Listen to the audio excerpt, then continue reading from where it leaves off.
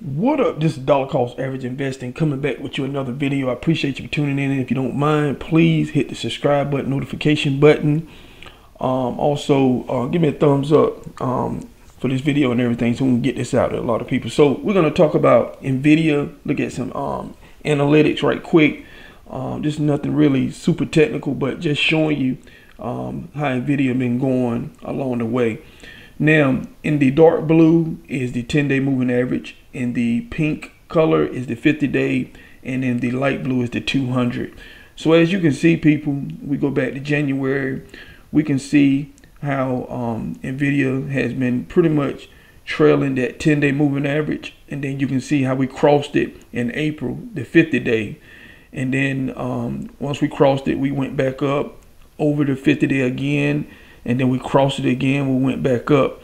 We're down to this $100 level. Now down here, the 88, anything under 90 is closer to the 200. If anything, will it hit the 200 moving average? I don't know. It depends on how bad this pullback that we have get. So it depends on, you know, I'm talking about we're close to it. We can dip below that 100, you know, get close to maybe $95 level. Whatever. If it get real serious, I'm talking about we can get close to, but we're gonna have a lot of buyers in under that $95 level, people.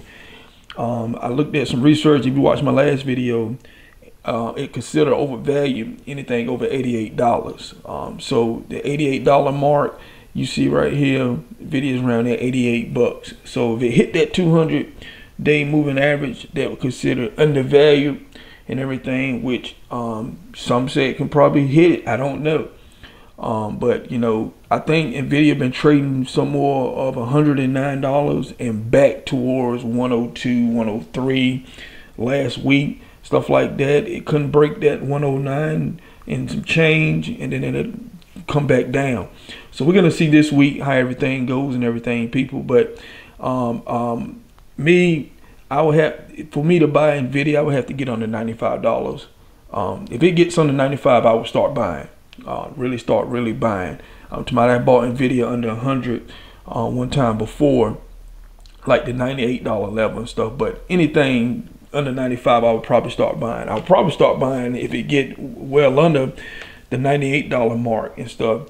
So you know, it's probably gonna be a lot of buying at that right there at that $98 level, stuff like that. Institutions probably start coming in and trying to scoop it up and everything. But we're gonna see.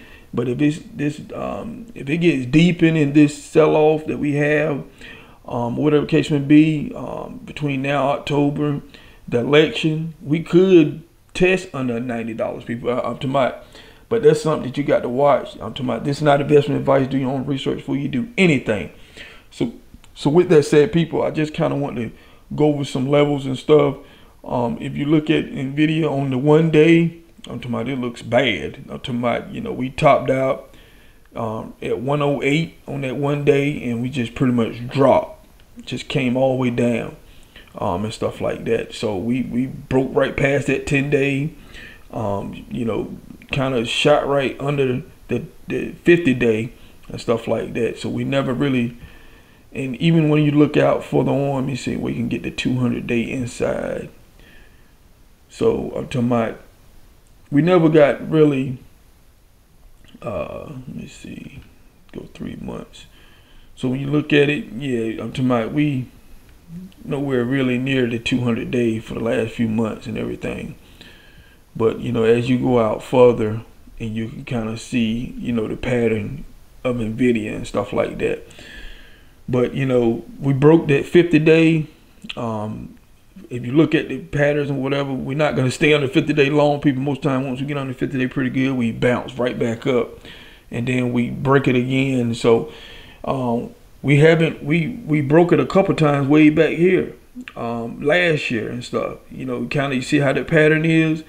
Never got to the 200-day, people. So will this time be different? I don't know. So with that said, I just want to kind of do something, a little technical stuff on Nvidia, and see where it let you see where it's kind of going at and stuff. So with that said, people, this is dollar cost average investing, and I'll catch you on the next one.